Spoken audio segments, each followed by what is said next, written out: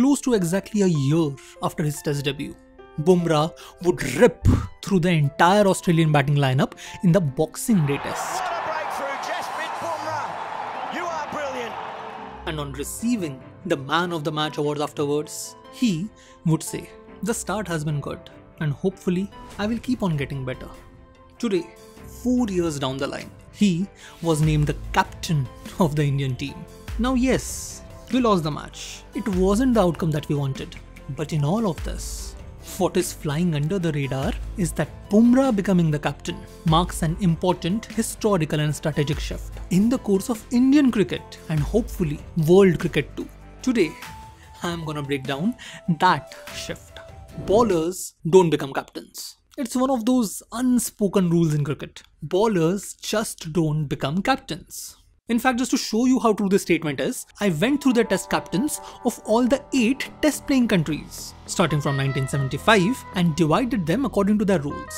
In total, 167 captains have taken the mantle for their respective countries, and from them, 14 were bowlers. 14.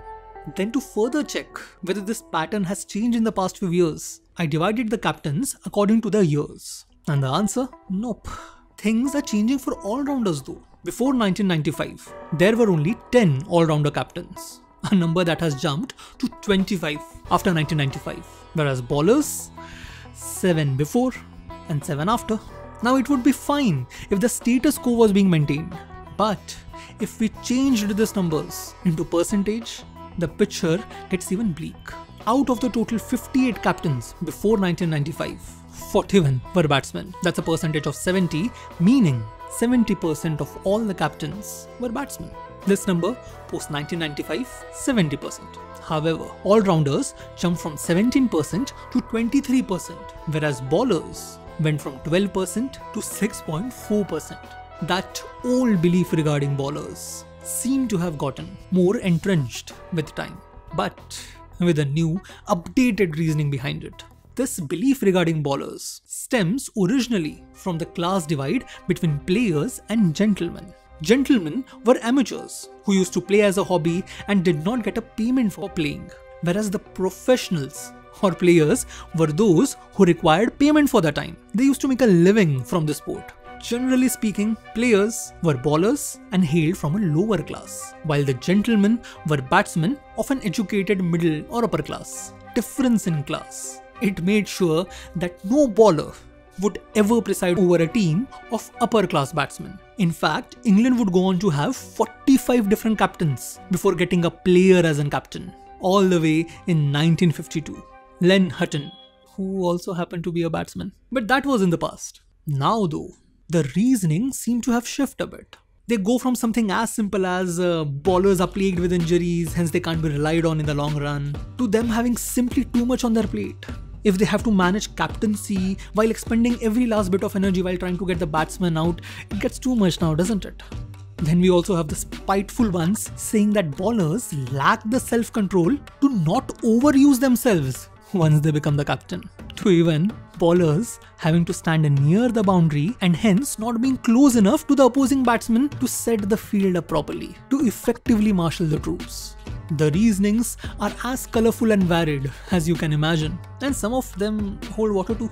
But all of them together have made sure that while all-rounders are getting an increasing share in captaincy, bowlers seem to have been completely written off of the leadership mandate.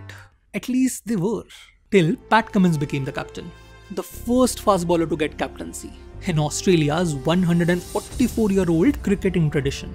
Yes, in a country filled with legendary pace bowlers, no fast bowler was ever deemed to be good enough to become the captain.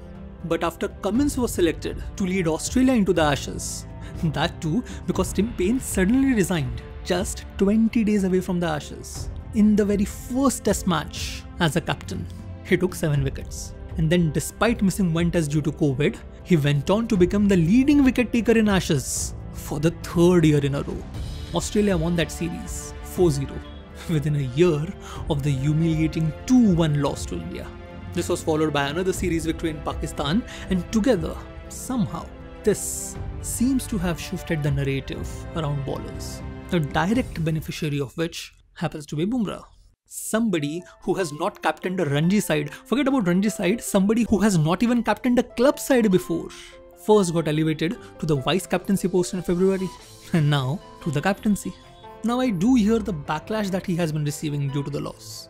But here is the thing, the reason why he had been elevated, though it may have been helped along by Pat Cummins, was mainly due to his consistency.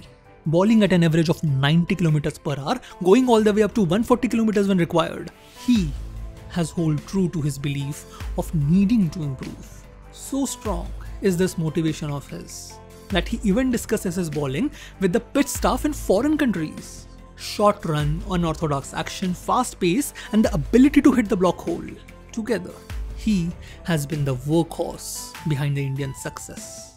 And this ascension is that consistency being rewarded. Now India has never shied away from giving bowlers captaincy. Post 1975, we have the highest numbers of bowlers as captains.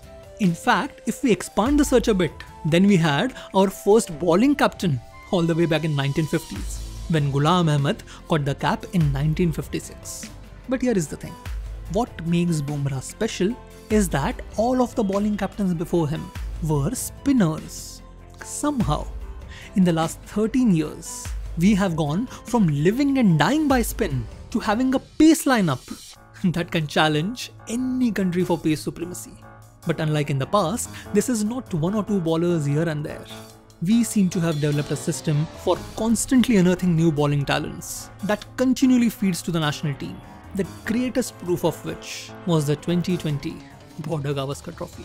Bumrah's ascension, in spite of being temporary and injury-driven, it is in recognition of this fact. Pace in India is not a novelty anymore. It is the norm. And Bumrah has been the spearhead of this shift ever since his debut in 2018. And still having a captaincy style that's more resembling of a monk when compared to Virat Kohli. So, here is where I end the video, by just repeating the words Coach Rahul Dravid has said when he was asked about Bumrah's captaincy. I think he is a very thoughtful individual. He understands the game very well and commands respect from the team. I have told him that we need him as a bowler. Captaincy is something that you will get better at as you do it more. I hope you enjoyed this video. I hope you have a good day. Thank you for watching.